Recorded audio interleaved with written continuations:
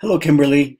This is some Milestone 3 video feedback for you. I'll be focusing primarily on the leave behind. Kimberly, you asked a question here. This is in your last week's discussion board about whether you should change up the logo. I don't think so. I think you have to be, fairly strict about your application of your logo. In all the examples that I've shown you, I think in the last 5 weeks, you can see how careful companies are about consistency of branding. If the logo appears too many times differently, then your identity is watered down and people may not recognize you.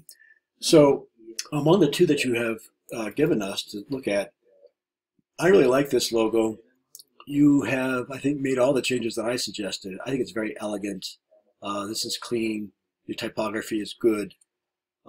There's clear hierarchy. The hairline makes sense, I think, in the context of your logo. It applies really well to the small format of the business card. Looks good, I think, on your letterhead. I would perhaps, dispense with the bar at the top, but it doesn't bleed. That's good. It does eat up a lot of, real estate on your letterhead. So consider maybe taking away elements that drop it further into the page. I think everything could be a bit smaller. Have you tried printing it out? You will notice a difference, I think, in your type size choices. If I zoom out, you can see that it's really beautiful. But this mark could be a lot smaller and still be attractive. Now, the leave behind is the box for gummy bears. It's not that I don't like this logo, but it is a real departure. I think it would require some time to develop. And if you do develop it, consider joining the stem of the K with this left stem of the H.